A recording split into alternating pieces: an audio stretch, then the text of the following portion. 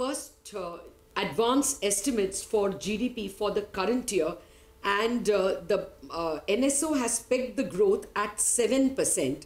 This is a little better than the 6.8% that the RBI is working with and the 6.9% that our poll indicated. So the NSO is a little more confident of growth. The GVA is coming in at 6.7%, and I think our poll had a slightly lower number of 6.6%. So just a minute. Well, the full year GDP number coming in at 7% is a little better than what we were expecting, what the poll threw up. More importantly, we have to look at the nominal GDP. The nominal GDP is expected to grow at 15.4%. This is almost in line with what the CNBC-TV18 poll said. The poll said that the growth will be about 15.8%. So it's almost in line, just a little lower, the nominal GDP. Now, remember, the budget had expected the nominal GDP to grow by only 11.1%.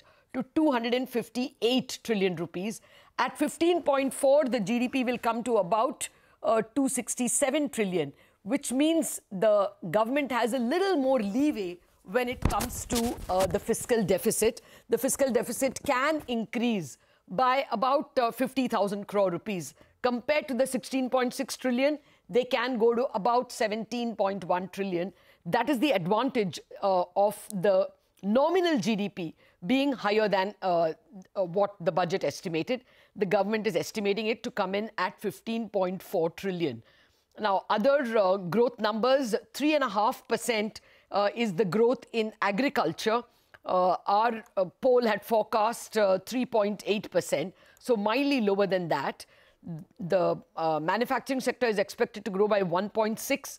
Our poll had thrown up only a 0.4% growth. So clearly, manufacturing is expected to pick up in the last quarter, according to the NSO. Construction sector expected to come in at 9.1%.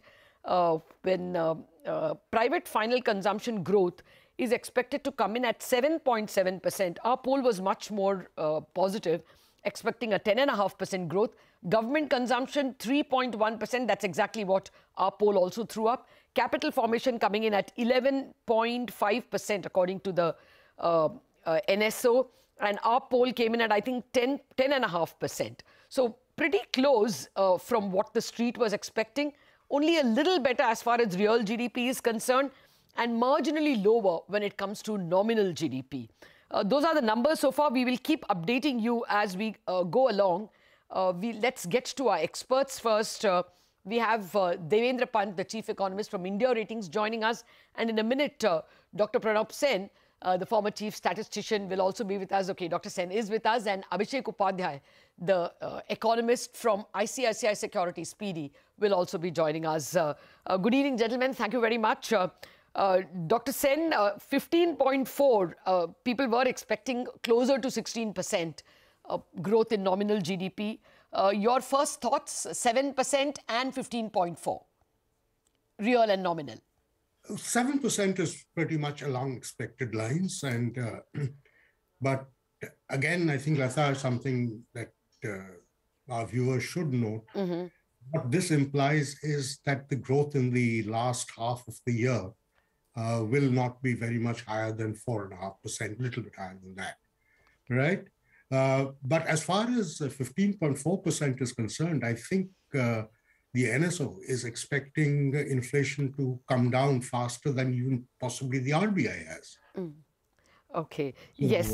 I think it's a little bit of optimism built into that. But there would be a lot of WPI inflation that goes into the nominal GDP, right? Well, but you know, WPI inflation, in fact, has come down very sharply. But clearly, they don't expect the CPI part of it to come down. Yes. So you think there is an overestimation there? No, in fact, if anything, probably a mild underestimation. Okay. So you expect that the actual nominal GDP could be a little higher. We could expect maybe 15.8, 16%. Okay, that would be a pleasant surprise for the government, but those actuals will come much later. Your first thoughts, Devendra Pant, 15.4 in terms of nominal GDP. Where do you stand? And the real GDP at 7%, is that an overestimation? Lata, as Dr. Sen said, it's more on the expected line. We were expecting, say, 10 basis point higher than what was our estimate. We were expecting it to be at 6.9%. And when you look at the nominal, yeah, if I look at what Dr. Sen has just said, maybe there's slightly underestimation. Our estimate of nominal GDP was much higher at 16.5 or so. Okay. Probably what has happened and where the RBI and maybe NSO's inflation numbers are differing. Sorry. When RBI gave that number, they had only number up to October, inflation number till October. And what NSO is doing, they had number up to November. Yes. And whatever estimate you use, the statistical model and all those, it's the end period bias and how sharply the inflation uptake or downtake has happened in the last, towards the last end of the period. That will be reflected into the forecast. Okay. So that would probably one reason why the NSO is expecting inflation to go decline sharper than or the faster than what RBI is behaving. Okay. But Lata, I think more than 23, it is what 24 is in store for us. Okay. That is more crucial question absolutely. at this juncture. Oh, absolutely. But just to put our viewers up to speed, the expectation from the budget was that the current year's nominal GDP will be 258 trillion. What the NSO is telling us is that it will be 273 trillion at 15.4% higher. So that gives a little more elbow room for the government to spend on the fiscal deficit. The government was aware of it and it has already probably overshot or probably used up that space. But the extra food and fertilizer subsidies would probably account for the higher. Their deficit can increase easily by about 70,000 crores. Abhishek Upadhyay also has joined in. Abhishek, 273 lakh crore is the estimate of nominal GDP by the year end on March 31st. How much elbow room in terms of fiscal deficit does it give the government? Well, Lata, so the number is quite close to our expectation of nominal GDP growth. We were thinking about 15.6%, so it has come close. This should give about 95,000 to 1 lakh crore of additional room to government to run a higher absolute fiscal deficit, even if they want to maintain the same deficit in percentage of GDP terms. So that much is the leeway. And all signs are that this leeway will be utilized by the government also. Okay. Well, let's look at the individual components. Agriculture is expected to grow by 3.5%. Now, that is real GDP. Manufacturing is coming in at 1.6%. Very few people gave us such a strong manufacturing number. In our poll, a lot of people actually saw manufacturing contraction.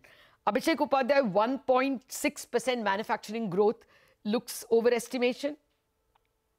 Yeah, we were thinking a number closer to 0 or perhaps negative also. So the number is higher. So there could be some downside risk there. At the same time, overall real GDP growth number is in line with what we thought at 7%. So there could be some shift in internals when the revisions come up, and typically meaningful revisions happen around provisional estimates. So there could be some change in internals, but overall number 7%, which implies about 4.5% GDP growth in the back half of the year, is in line. The only caveat I will point here is, the interpretation generally is 4.5% growth is very weak. It is not so because in each of the previous 2 fiscal years, in the back half of the year, growth was very strong because the incidence of pandemic and lockdowns, etc., was more spread out over the first 2 quarters. So 4.5% growth understates the kind of growth momentum that is required to achieve 7%. So there could be some downside risk there still, but overall number is in sync with our view. Okay. Private final consumption expenditure coming in at 7.7%. Actually, we had got a much stronger estimation. The total comes to about 90 lakh crore. It looks like a fairly strong number at 90 lakh crore. Abhishek, any thoughts on that? Private final consumption expenditure? Yeah, so consumption expenditure, typically, there are the widest uncertainty bands around that estimate. I prefer to look at the GVA subcomponents compared to the expenditure side subcomponents. And on that side also, the trade hotels number looks reasonably high. It is possible we could get those numbers. Some of the high frequency indicators such as GST collections, etc., have held up. But at the same time, what you hear from FMCG companies is that rural demand has been weak, etc. Right? So mixed news on consumption front. My overall view is consumption should be resilient despite some headwinds as we enter next year. That is assuming inflation is lower next year, which should be a key tailwind to at least the rural part of the economy, which has been hurting so far. Okay. Dr. Sen, your thoughts, sir. Again, trade, hotels, transport and communication coming in at 13.7%. That's the estimate that the government is giving. Do you think that can be a disappointment, that we may not get that good a number? We have heard about rural slowdown in the third quarter. Lately, we had even Bajaj Electricals today. A lot of people are worrying about consumer discretionary spend in urban areas itself. Post-Diwali, apparently the lull is much more intense than it has been in pre-COVID times. So is there an overestimation there? On trade hotels and restaurants, perhaps not.